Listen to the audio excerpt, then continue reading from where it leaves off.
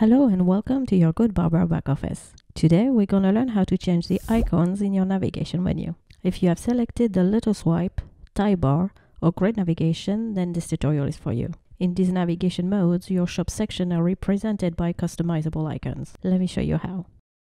Go to the menu Content and Design, Navigation menu. Open the navigation mode you've selected, for me tab bar. Click on the icon of the section you want to customize. We'll start with my home section. Click on Edit the icon. I have now two possibilities. Or I use one of the 150 icons offered by GoodBarber, or I upload a custom icon. To do that, I'll go to the menu Personal Icons.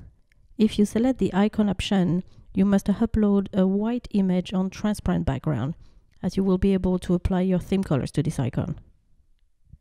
In my case, the icon I want to apply as patterns, so I select the image option. And no color from my themes will be applied to my icon. I upload the image following the format guidelines in the back office, and voila!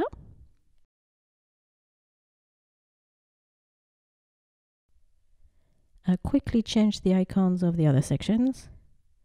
This time I get them from the GoodBarber library. All done. You now know how to customize the icon of your navigation menu. See you very soon for another tutorial.